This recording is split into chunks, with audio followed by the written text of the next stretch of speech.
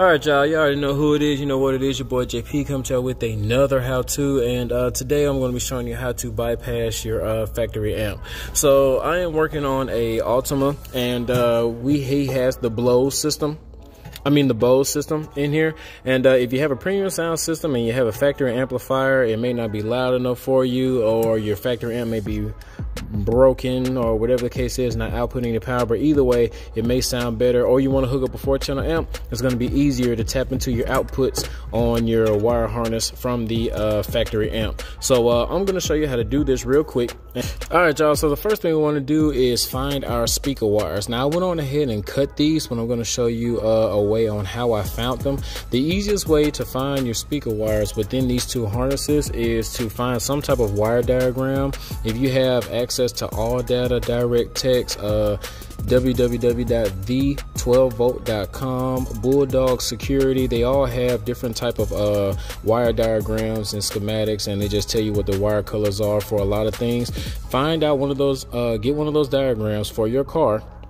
That way you know which color is positive and which one's negative, because these two harnesses, they have both input and output wires.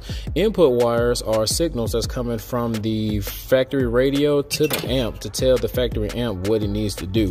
The output wires is the power that's being provided from the amp to the speakers. So that's what we need to tap into, because we're now going to be providing power from our aftermarket radio to our speakers. So what I did is I just followed my wire diagram, and it told me which harness, which pin, what were the wire colors, which one's positive and negative to actually tap into. And I'm gonna show you another way on how to actually figure out which one's which by using our phase tester.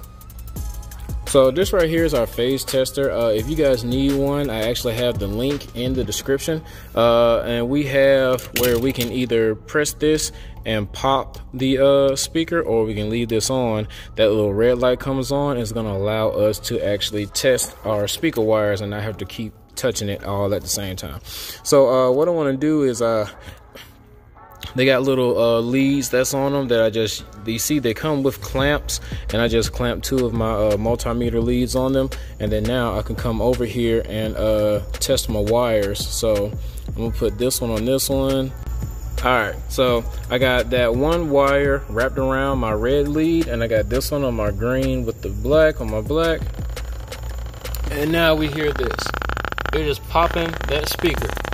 So there's another way. If you guys actually changing the speakers out, you can just go ahead and look at what the wire color is on the speaker, and then look at the ones that's at the amp, and then try to find those, and then you can confirm them by using the phase tester. So I seen that this was white with black and green with black. I found my white with black and green with black over here. As soon as I hook that together, it starts popping that speaker. Boom.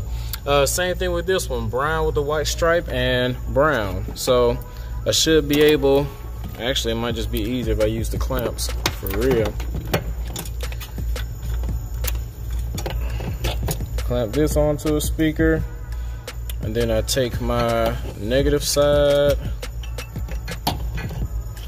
and clamp that onto the other speaker. Boom. And now it's popping that one. Alright, so quick tip for you guys. If you want to find out what's positive and what's negative as far as like your wire colors and stuff like that, I will show you. So while using your phase tester, we can find out if the speaker's in phase or out of phase, which will let us know what's positive and what's negative. So right here where it says speaker test, I will pop this.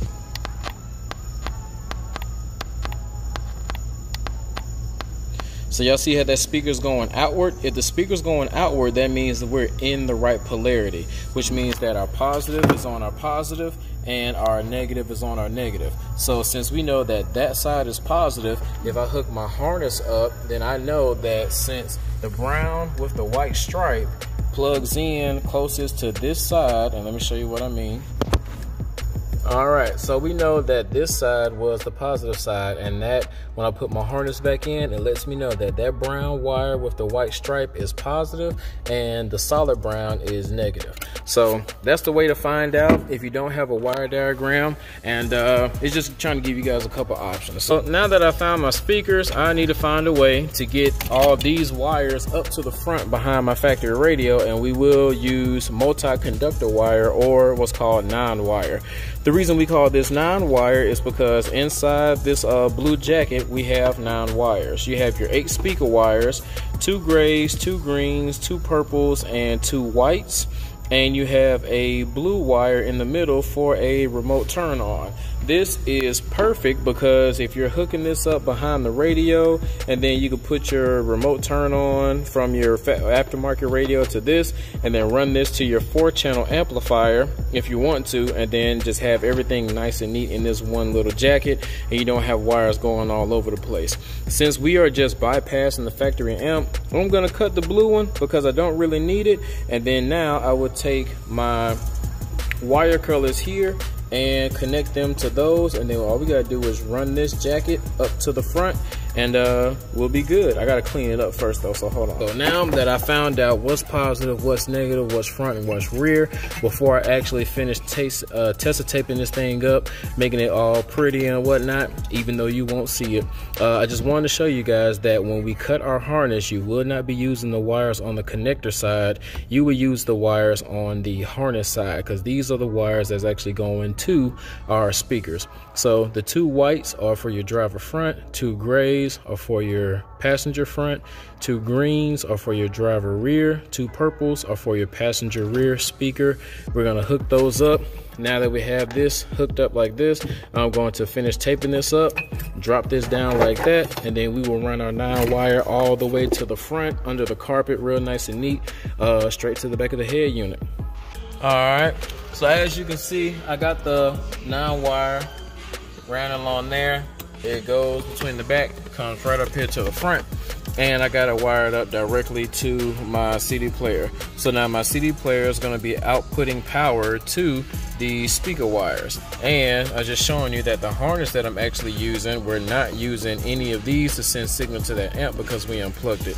Now I'm gonna finish tester taping this up, but once it's all said and done, that's literally it. If you guys are doing a 4-channel amp, you would do the exact same thing. If you wanted to bypass your amp, instead of going here to the actual radio, you would take these wires and go to your 4-channel amplifier. So it's the same principle.